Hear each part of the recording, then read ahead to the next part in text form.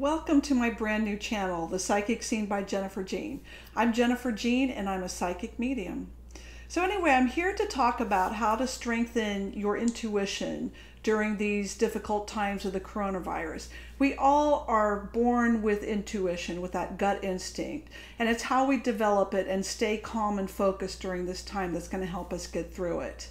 So what really is intuition? It is the ability to understand something instinctively without conscious reasoning.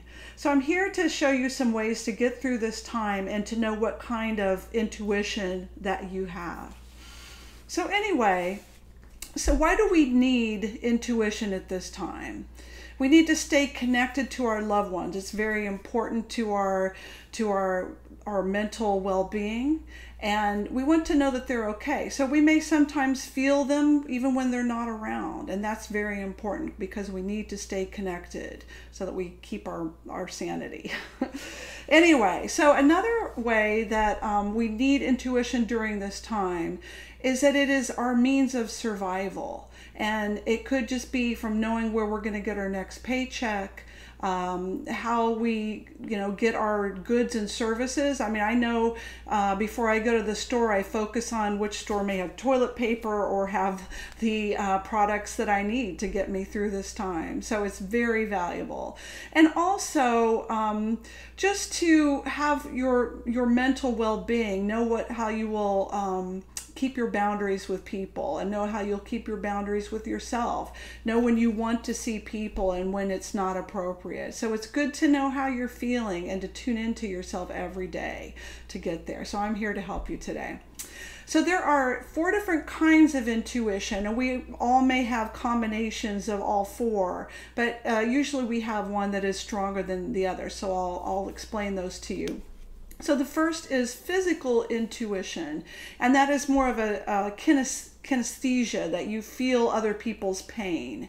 As a psychic, sometimes when I'm reading for somebody, I feel that they may have heart problems. I'll feel a heaviness in my chest or breathing problems, and that's really important to know right now, because people are getting very sick. So it's like just a survival mode form of intuition. And this shows that you're a healer. So if you do experience this, it shows that you have the capacity for great healing. So there's also emotional intuition, and that's that you feel other people's feelings, and you may be doing that a lot. You may read stories in the paper and see people crying, and that you cry, or their pain is your pain. So, but this shows that you're a very compassionate person and that you are capable of love, of unconditional love. So that's a good thing to have. So the third kind of intuition is mental intuition, and this is understanding of people, ideas, and sometimes it's just those things that if you lose your keys that you can find them. I mean, that happens to me. I try to mentally picture where I left them or where they may be, and usually that works. Sometimes it doesn't. And then the last kind of intuition is spiritual intuition, and that is connecting with the divine. So I'm also a medium, and I do connect with loved ones who have crossed over, also the archangels, the angelic realm, and the ascended masters. So this is a more advanced type of intuition, but it's something that everyone can learn.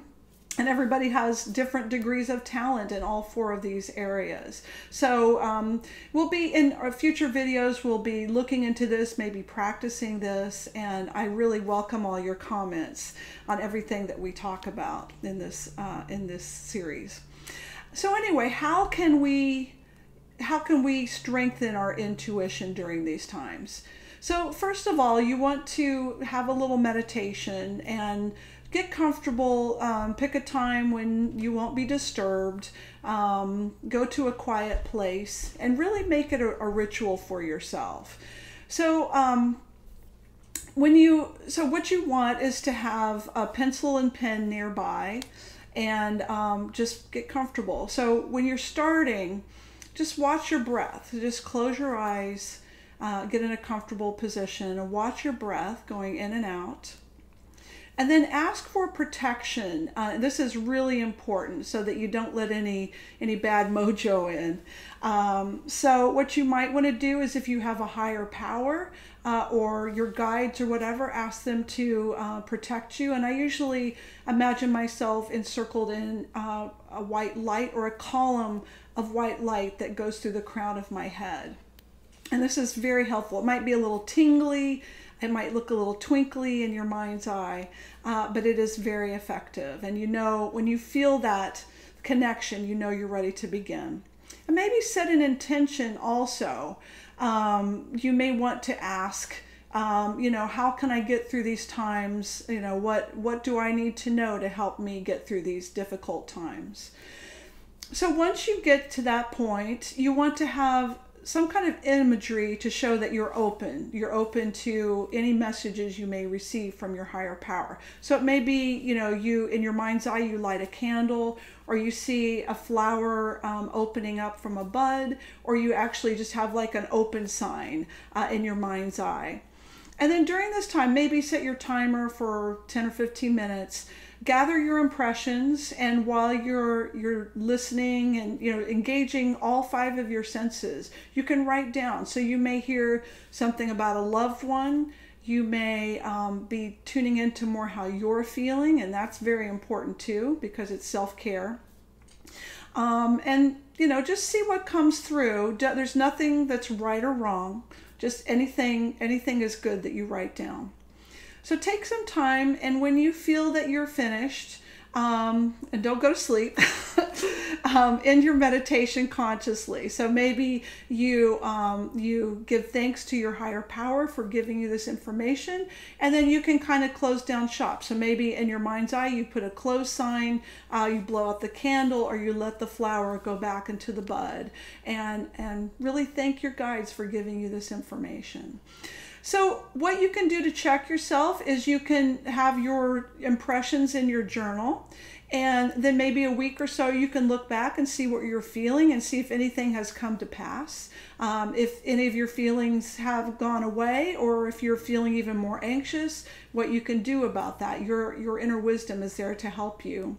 Also, you can check in with other people, because they're going to be feeling the same way you are, and you can see if anything that you may have picked up about another person is true. So that is checking your intuition. It may just be little mundane everyday things like, where did I find toilet paper? But anyway, they're all valid, and it does take practice. There's no right or wrong answers, and just be patient with yourself. I've been doing this for 30 years, and there's some days I'm not sure that I'm picking up on the right things, but it really does take time and practice. Anyway, in our next video, I'm going to be talking about self-care through Reiki, and Reiki is a Japanese form of healing. It's called the Universal Life Force.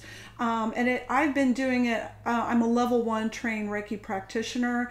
I really enjoy it. It's helped me get through these difficult times. And we're going to be going over very easy practices that you can do for your self-care, and also to help increase your intuition.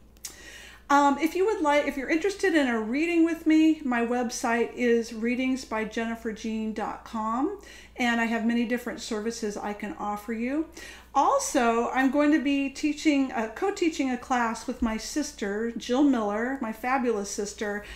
She is the headmistress for the Finishing School for Modern Women, and she's based in Wichita, Kansas, and this is the first time we're going to do our class virtually.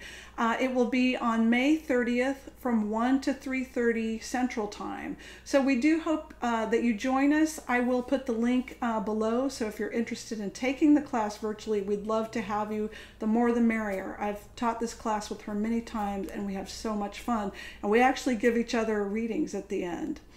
Anyway, I want to end this video by saying thank you so much. May the entire universe be filled with peace and joy, love and light, and may the light of truth overcome all darkness. Victory to that light. Namaste.